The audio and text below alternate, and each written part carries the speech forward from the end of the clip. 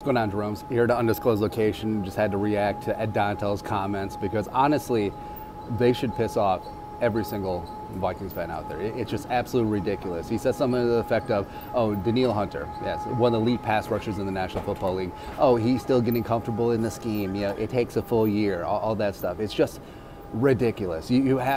So the main issue with the Vikings has been lack of pass rush the last couple weeks. Za'Darius hasn't had a sack, has had 1 sack in 6 weeks. Danielle has had 1 sack in 4 weeks, and they just can't generate pressure, and it's leaving the secondary out to dry. That's why you've had 5 straight games of 400-plus yards of offense given up, and that's why Mike White is shredding. That's why Jared Goff is shredding. That's why Mac Jones is shredding, etc. And what's frustrating about it is, bro, this is week 15. It's like, if he's not getting it, he's not getting it. This is not effing preseason. This is not OTAs. This is not that. Put your players in the best positions to succeed. Only idiot narcissistic coaches continue to stick with the schemes.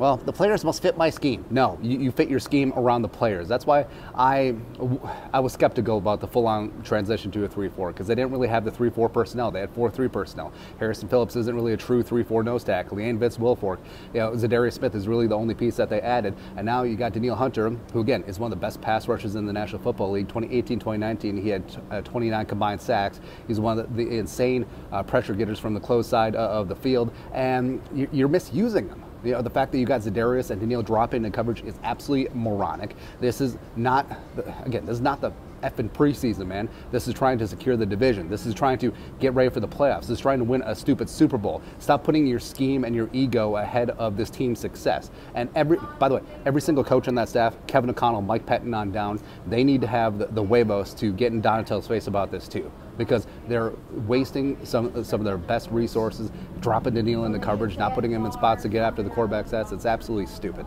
It's just absolutely ridiculous. And his comments should piss off every single fan out there. It's just, no. And if he doesn't change, he's got to go. He's still got 4 weeks left in the regular season. After Saturday, got 3 weeks. Get Pettin up to speed. Put Danielle, put his hand in the dirt. Let him go get the quarterback's ass and stop this nonsense. Just ridiculous.